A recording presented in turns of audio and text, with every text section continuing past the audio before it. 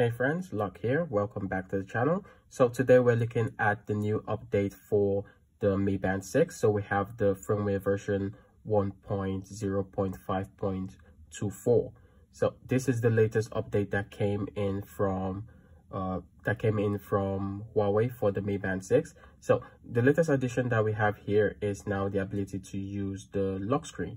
So the lock screen is, like it says, after your device has been inactive for a little bit, which you can set the range in which you want your device to be inactive, the screen automatically locks. As you can see, there's a little lock icon right here. So all you have to do is put in a 6-digit code, and once you put in your 6-digit code, you are able to have access to your device. So this is primarily good in case your device goes missing and you will know that no one else has access to any of your information or will be able to use your device without returning it. So this is actually very good, but one of the sad things is the update that a lot of people have been waiting for is not in the new Mi Band 6, which is the ability to have all-day blood oxygen monitoring. Hopefully this will come this year, but we are not sure about that.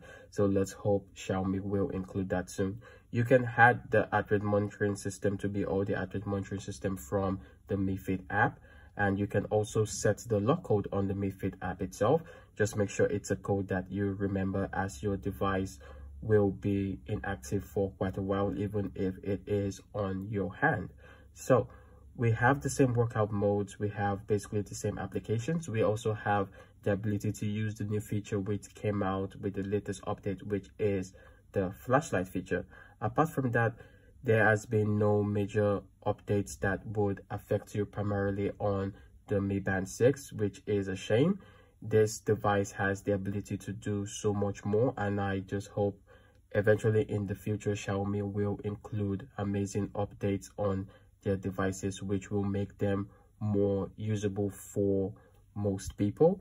But for now, this is the little update that we have with the latest version of the Mi Band.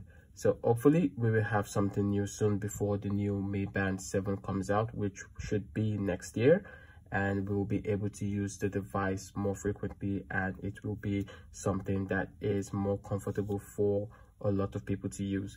So thank you guys for watching this little update video on the Mi Band 6, and if any other updates or any other feature comes up, I will be sure to update you guys on that. And if you guys want to see a video about the updates that are on the Huawei Band or the Honor Band 6, please let me know in the comments down below. Thank you guys for watching, and see you guys in the next one.